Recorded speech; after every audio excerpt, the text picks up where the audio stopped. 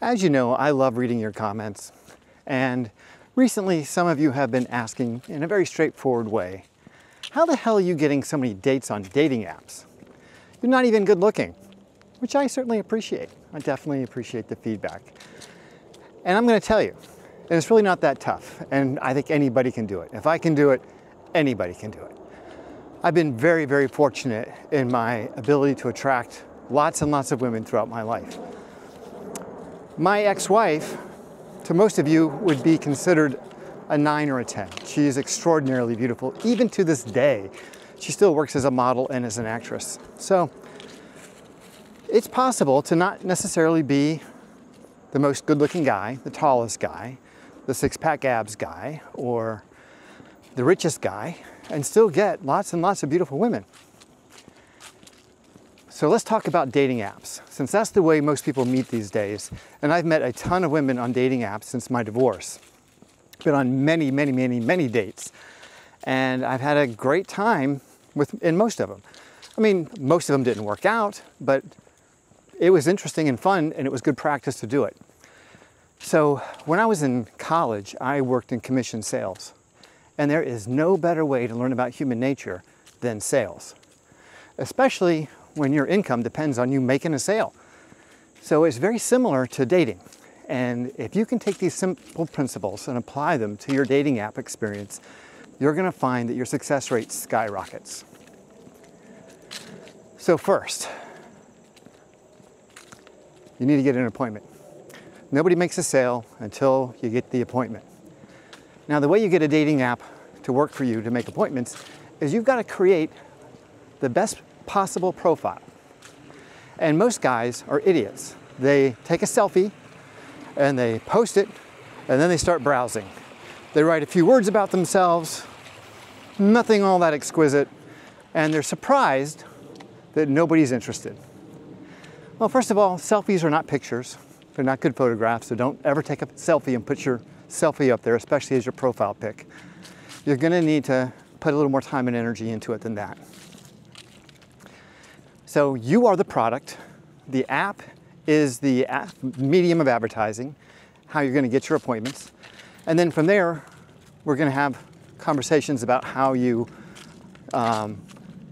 close the appointment and set the next appointment. But let's start with the basics. Number one, if you're the product, you're gonna have to make the product as attractive as humanly possible. Most of you are probably overweight, you probably don't have a nice haircut, and you may not even have nice clothes, especially if you're a younger guy. You're not gonna find a nice girl wearing a tank top and basketball shorts.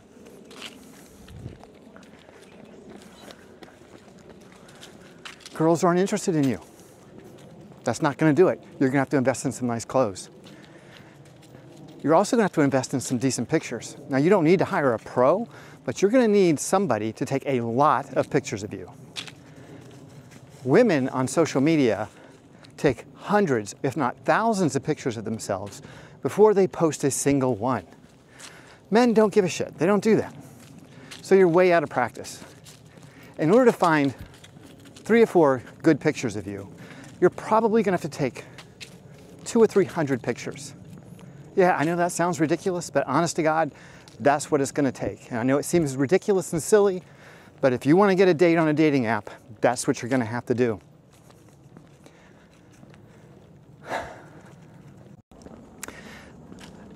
Some of the dating apps will allow you to upload video. Now, if you can upload video, it's a great opportunity to really make a good first impression. However, it's also a great opportunity to screw it up. So if you're gonna do video, I would suggest that you practice that. Take 10 or 20 takes, get what you're gonna say down to a smooth science, and then record yourself over and over and over and over again, and then pick the best video. Getting used to talking to a camera is weird. It really is. It's one of those things that takes some practice, and until you get the hang of it, you're gonna look awkward. You're gonna look stiff, like you are being held hostage. That's sort of what I see when I look at new YouTubers, I look back at my old YouTube videos, I've definitely got that Stockholm Syndrome look in my eyes. Like, oh no, someone's gonna kill me if I don't get this right. Anyway, so if you can do a video, definitely do a video. So you've got to make your profile as engaging as possible. I would include animals with your pictures, you and an animal together, is very, very important. If you don't have an animal, dog, cat, doesn't matter what you got, girls like them all, borrow a friend's dog or cat, get a family member's dog or cat. Just get some pictures of you in a nice position, holding, petting, whatever, some dog or cat. Women love that shit.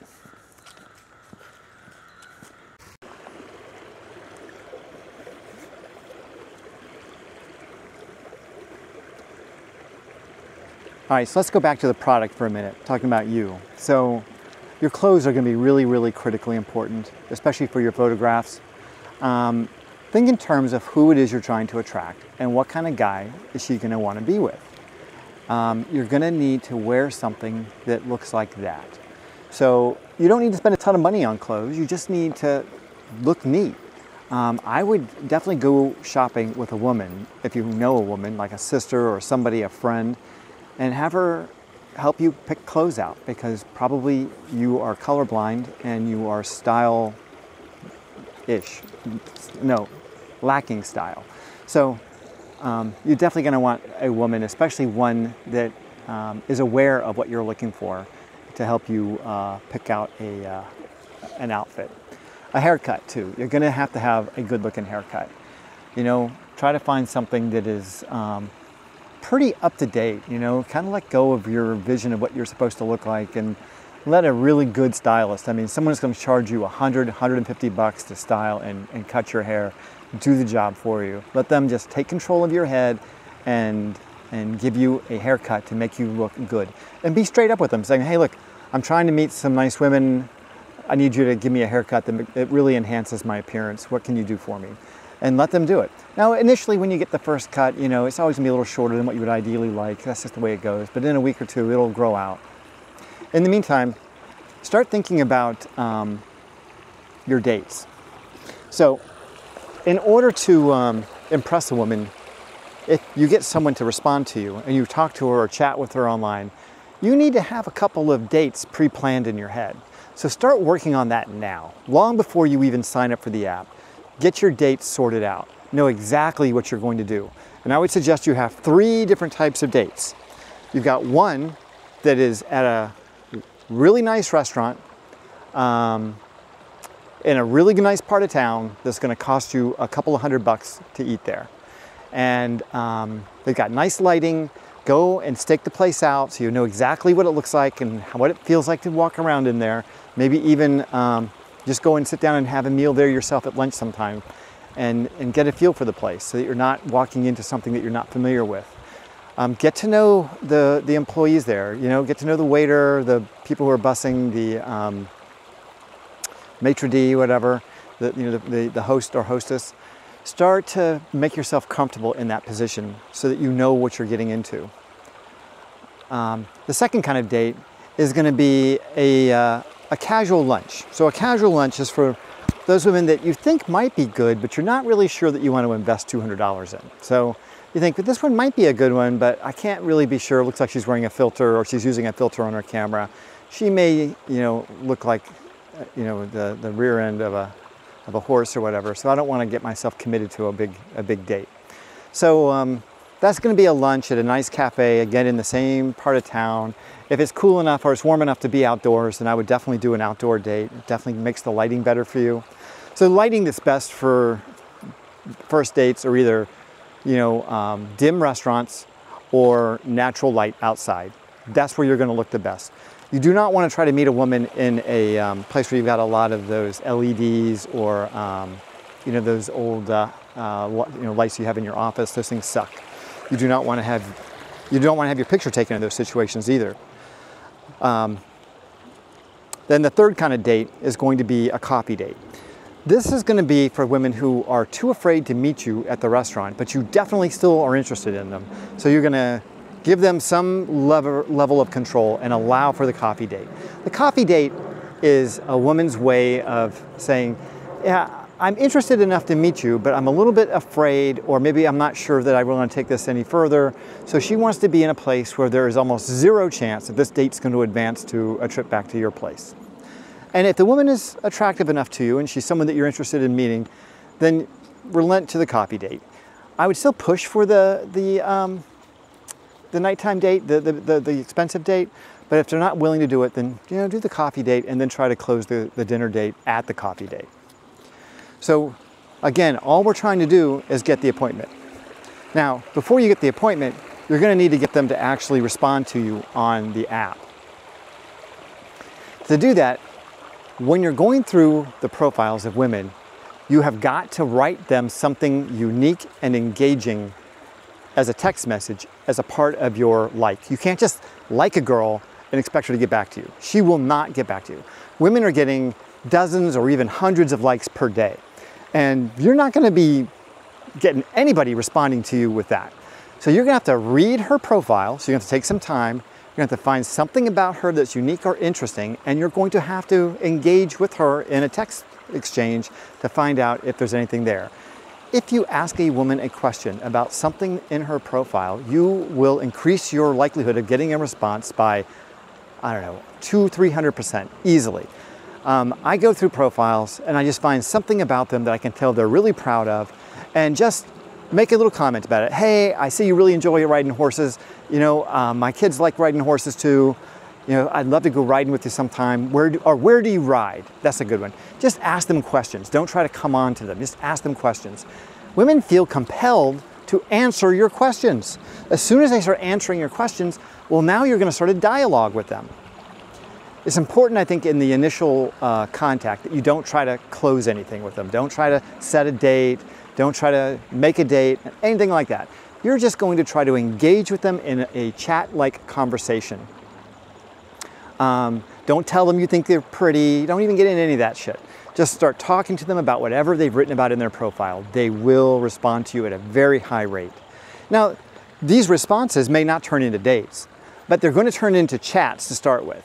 So they're going to chat back and forth with you. And after doing that a couple of times, I think it's really important to kind of take it to the phone, because you're going to have to get them on the phone before anything moves any further. You say, hey, I really enjoy chatting with you, but let's take this on the telephone so we can actually have a flowing conversation. Texting is for kids. I don't want to, spend my life texting you. Would you mind if I gave you a call, or you can give me a call? A lot of these women already have voice over IP numbers, so they're not going to give out their real number because they never want to do that. And they use these voice over IP numbers specifically for dealing with dating apps. I mean, a lot of these women are very, very proficient at it. So you'll get the voice over IP number. You might even be texting with her on a voice over IP number at certain times. And you can tell, because you'll always get that, if you've got an Apple phone, you'll always get that like Android return, except that the communication is much, much slower. It's much more delayed. So take it to the phone. Do not try to close a deal in text messaging. That will not work 99% of the time. You're going to have to take it on the phone. If someone refuses to talk to you on the phone, end the conversation. There's no point. There's a really good chance that you're talking to some guy in Romania and he's just playing with you. He's trying to get you to engage with him on some level, give you a credit card number. He's going to tell you some sad story about how his mother's got cancer and how in Romania the healthcare sucks, and one thing will lead to another, and he's saying, boy, I'd really love to go out with you, but if you could just help my mom. I'm telling you, you're going to get those sad stories. Just, if they won't talk to you on the telephone, they're not worth your time. It can't go anywhere until you get them on the phone. Let me just think about that for a minute. So where are we? So we've got your pictures, we got your profile. All right, in your profile, you're going to have to write a little bit about yourself. Certain things, the app is going to ask you about, where you went to school, what your education is like, that kind of stuff. Talk about things that are engaging to women in your profile. Things that would be really important that you wish that they knew about you that make you stand out from all the other guys. So if you're into animals or dogs or cats or whatever, then I would definitely bring that up. You know, especially if you saw something in her profile, and the gnats are just crazy today. It's like they've all been hiding in the cold weather. Now it gets warmer, the gnats are everywhere. But yeah, you're definitely going to need to stand out in your profile. Talk about things about yourself that are make you more approachable. That's the key thing. You want to be approachable. Taking on a alpha tone from the very beginning, especially on a dating app, will likely get you labeled as a misogynist right from the beginning. So you can't pull that one out right away. There'll be plenty of time to use your red pill skills once you start to develop the relationship. But when you're trying to set the appointment, you don't want to scare away the customers. Do you know what I mean?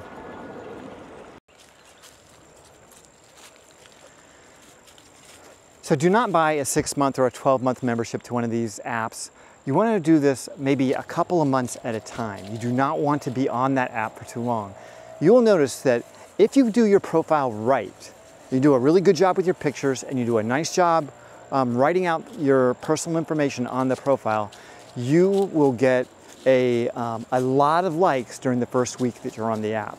I've noticed that when I get on the apps, during that first week, I will generally get somewhere between 10 and 20 likes that first week.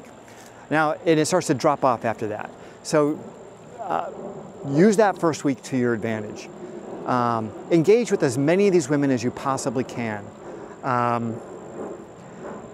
Think about it like batting practice, you know? So everybody wants to hit a home run in the game, but you're not gonna hit too many home runs unless you've been standing in front of that, you know, that pitching machine swinging a lot. So get out there and go on dates, even with women that you're not necessarily attracted to. There's a really good chance they're gonna be fine women, you're gonna talk to them, you're gonna take them on that second date or that third date, you know, the second level or third level where you're gonna do the lunch or you're gonna do the coffee. Don't even offer them the big date. But use the less expensive dates to give yourself some practice of making conversation and getting in front of people. It makes such a difference when you finally get to the ones that you really want, if you've already kind of, you know, honed your skills a little bit. Because once you get in front of that one that you think might be the one or someone that you're really interested in, you don't want to be stumbling over your conversation. You want to have your game worked out. You want to have practiced this conversation at least a few times so that you know what you're going to say and when you're going to say it. And you can predict what the kinds of responses are going to be so you know how to respond to those. It's really, really just all about making a sale. The most important thing on the date is you just ask questions. Women love to talk. If you find yourself talking a lot on a date, you're doing it wrong. You always let the customer talk. So the sales process is, once you set the appointment, you need to get to know the client well. So you want to build rapport. Then you're going to do a little needs analysis, figure out what it is they want. And this conversational thing is all about both building rapport and figuring out what they're looking for.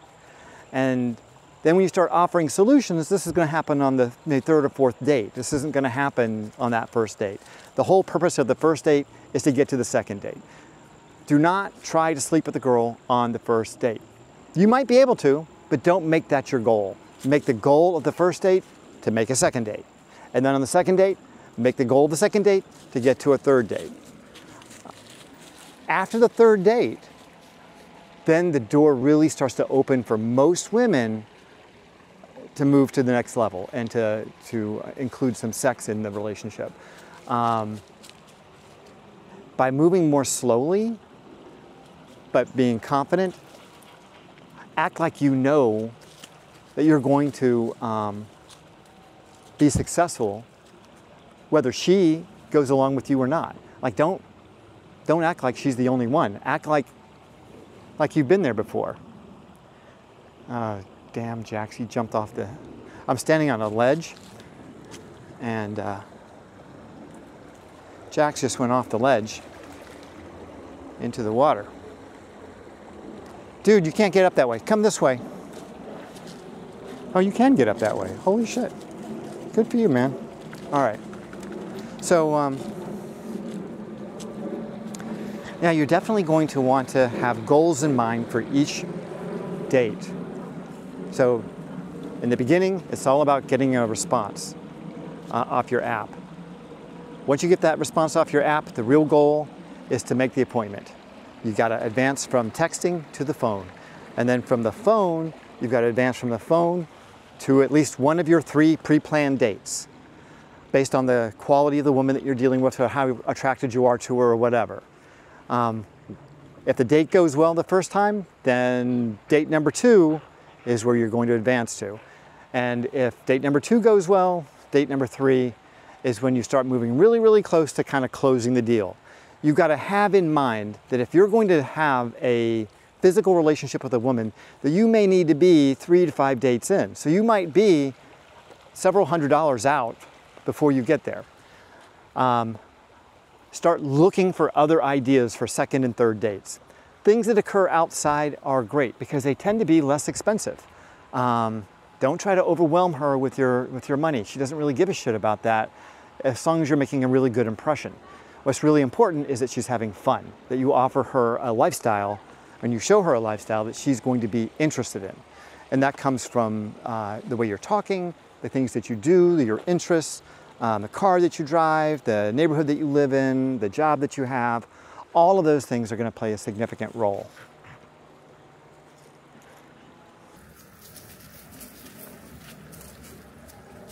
The last little bit of advice I'd offer is play this like a game. Do not take any of this stuff personally.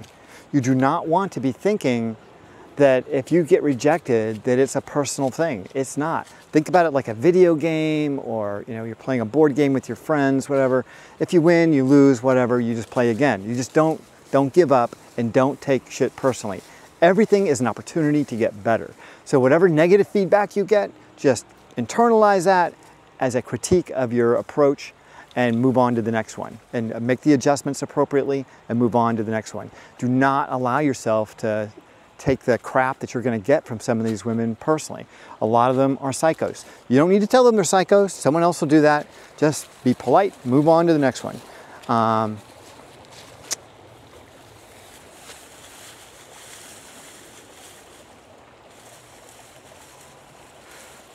When you get to date number 3 or 4, somewhere in that range, I would strongly recommend that you prepare a meal for her. Whether you actually fix the meal yourself, which is the ideal, but if you can't cook or you don't feel comfortable in your ability to cook, then you order in a really, really wonderful meal and you plan out a really romantic evening at your place. That will be how you close the deal. That'll be the big one. And it's probably gonna be date number 4 or 5 before that happens. Don't get trigger happy with that. You do not want to jump the gun. If you jump the gun, you might lose the whole deal. Sales is human nature, and people want to buy. Women want to commit to a relationship. They want you to commit to them. They want to offer what they have in exchange for what you have. That gets you into a relationship. I'm not going to go any further than that because obviously I could go on for hours, but I hope that gives you a little bit of an insight into how easy it is to use dating apps to meet lots and lots of women. Just remember, it's a numbers game. It's not personal. Just play it like a game and you'll be fine. If you stood on a street corner and you asked 1,000 women if they would go out with you, you would get a certain number of dates just randomly. Someone is going to say yes to you. This is much easier than that because you're going to get a chance to put your best face forward on this dating app. Don't jump into the dating app until you have made it a masterpiece. I mean, it has to be perfect. Your best pictures, wearing your best clothes, with your best friends. If you got pictures of you with other people, critically important. Pictures of you doing things, critically important. Selfies are not acceptable. Do not take a picture of yourself with your hand, except maybe one, but that can't be your profile picture. You've got to have pictures of you doing something. Include pictures of you with animals, pictures of you going places, doing things. Show that you have a life.